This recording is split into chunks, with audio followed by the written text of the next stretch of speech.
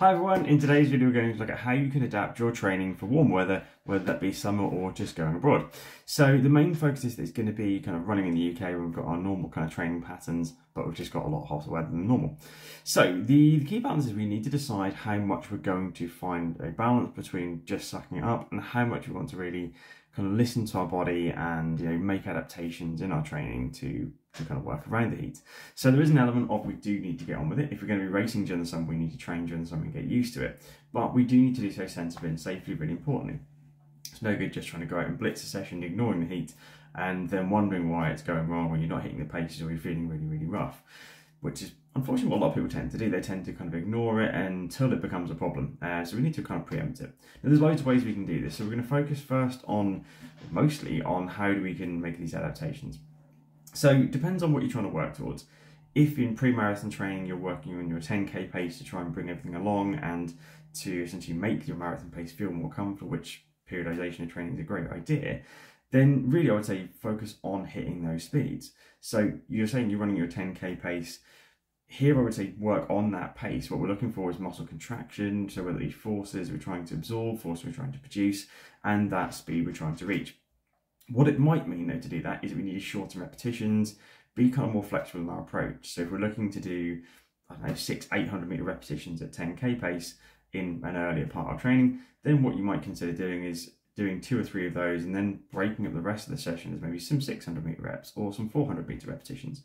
Still exposing your body to those forces for the correct amount of time overall across the session, but just for shorter stints. Then gradually as you acclimatise to the heat or as you get fitter, you can continue building those on. The other part of it as well is that if we're working to work efforts rather than paces, so if you aren't as kind of pushed on this, if you've got some time, then don't worry about hitting the paces, work actually to correct effort levels. Most of the time this is going to be the key thing, and if you're not doing speed work, if you're doing this for your longer runs, if you're doing this at marathon pace, half marathon pace, during the kind of latter months of summer into an autumn marathon for instance, then absolutely work to the paces, work the effort level, rather than the paces. The paces are going to be really hard to hit, and hopefully your winter marathon, your autumn marathon won't be anywhere near as hot, so the appropriate effort level will get you there, will get you prepped in time. You probably have a few cooler weeks towards the end of training to really kind of get into the rhythm of hitting those actual paces, and having done the good consistent work during training in the summertime, you'll still have that fitness there ready to go. If you're not doing either of those two things, if you are looking just to make some general adaptations, then obviously the first one is train at different times of day. You can train in the morning or the evening. Both have their advantages depending on what works for you and your logistically with your work and family life and things like that as well. But there are things we can do to make that work. So we can have salt drinks. I mean, just drinking generally more is a really good idea anyway, especially if you're going out in the morning. Taking some good carbohydrate drink with some salt in it as well is going to be a really good idea. The carbs will work in your brain, change neurochemistry, and basically allow you to perform to a higher level as well. That's always a good idea, but especially during the summertime. Evening time, again, similar sorts of things. Less about the carbohydrate because you're probably eating, although it does depend when you go. So making sure you have got some carbohydrate in your fuel, in your meals in the hours beforehand to help perform better, but also getting some hydration, so whether it be a salt stick or some salt tabs or something, or even just some orange juice water and a bit of salt in there as well. That can be a really good homemade energy drink.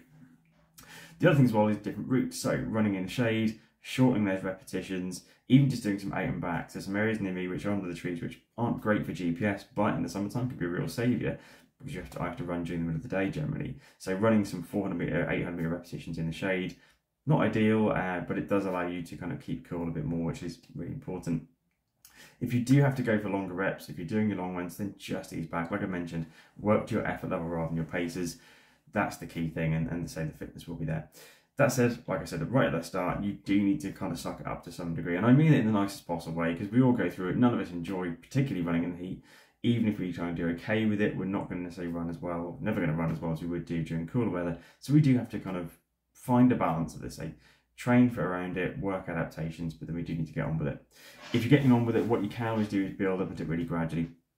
The first couple of weeks we have warm weather, do a couple of runs, just easy, just try and keep the same volume as normal and then number of miles or kilometres, but just run the easier paces, gradually build into it, and then start to introduce one effort session, and then a couple of days later or next week then do 2 effort sessions, whatever you're doing in your normal routine. There are lots and lots of ways around it, but finding that balance that works for you, keep yourself safe, be really sensible in your training, but still keep working hard. Don't just give in. Don't be disheartened by the heat. It will feel tougher. It should feel tougher. If you keep this going now, you'll feel so much better when it comes to your autumn races, and those autumn marathons will be so much better because of it. So keep it going.